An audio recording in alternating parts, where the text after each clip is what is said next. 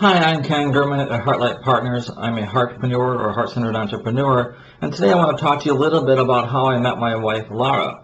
My wife, Lara, is from Russia, and it's a great romance and a great love story, and it continues to be a great story because she is my better half, and I can't ask for a better wife, a better partner, and just a better friend to share my life with. And the whole story started about July of 2010. I had been divorced for about 8 years, and I had been dating, and I discovered that I just kept on attracting the wrong kinds of women into my life, and it took a little while to understand that the reason is I kept on asking for my soulmate. I said, I want to meet my soulmate, I want to meet my soulmate. And I discovered that since I'm very intuitive, that I follow my heart and I listen. And as I was kept on asking for my soulmate, and then I just kept on hearing in my head, are you asking the right question? Are you asking the right question? This was like towards the end of July.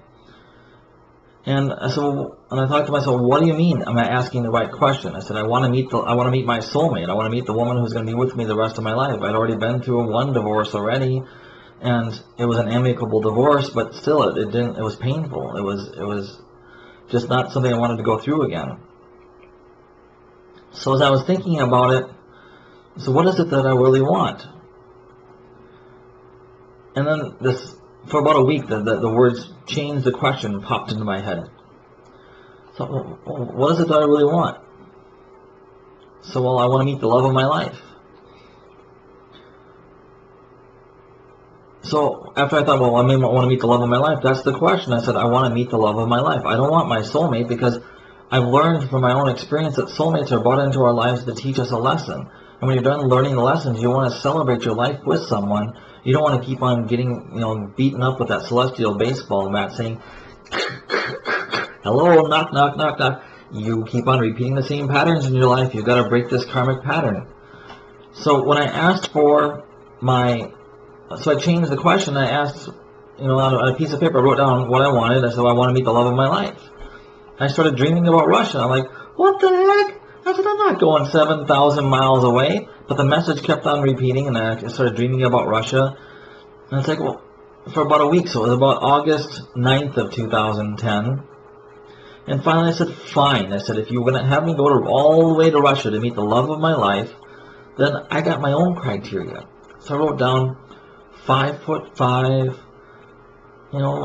average weight, 2 children above the age of 13, because I was 43 at the time. I didn't want to have children of my own, because my vision of my future wasn't, being, 60 or 65 years old, having my children graduating from high school. And, and she needs to speak fluent English, she needs to have Skype. And if you could drop in a little bit of drop dead gorgeous, I'd be happy with that. Well, I had been dabbling in the international dating market. I had been on elenasmodels.com and several other sites, and had some exposure, and and I was still a little reluctant, but I had still reactivated my membership on Elena's Models. I was doing that 90-day stints every so often just to see who I could run into, because I guess in my heart I knew that the right person wasn't in the United States for me. So I wrote down on a piece of paper that criteria, and then 3 days later I got an email from a woman, and I'm taking the piece of paper that I wrote, and I'm like, I'm looking at her photo, I'm going, oh my God, this stuff works. I got exactly what I asked for, and after we got married, I discovered I got more than I bargained for. But getting married is getting a little too far. So, on August 12th of 2010, I got the first email from from Larissa. She introduced herself, and I had put on my profile that I'm a Reiki master teacher. I'm actually a Reiki Shihan. I'm a Japanese trained Reiki teacher. And she said, well, I'm a Reiki 2 certified person, and I like what your profile said, and I want to get to know you.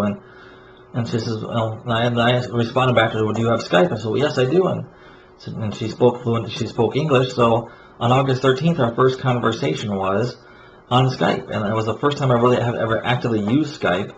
But from August 13th and up until October of 2011, we talked on Skype almost every day for about an hour. And it was just amazing how Skype just changes lives. It's like when you're footsteps away.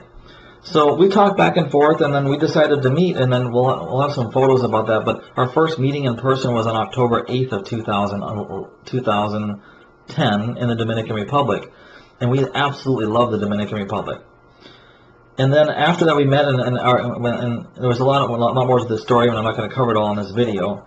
But if you're looking for the right person in your life, you have to be ready for that right person. And I guess at the time when I was introduced to Lara, I was ready for that right person, because I changed the question from being a soulmate to asking for the love of my life. And for the love of my life was somebody I wanted to celebrate my life with.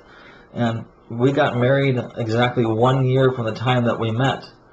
Actually, it was a little bit more than that, but she came to the United States.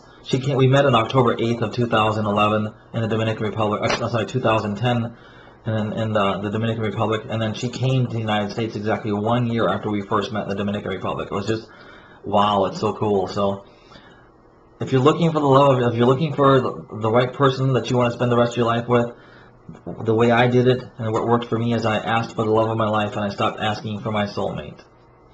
I'm Ken Germann at Heartlight Partners, and this is my story.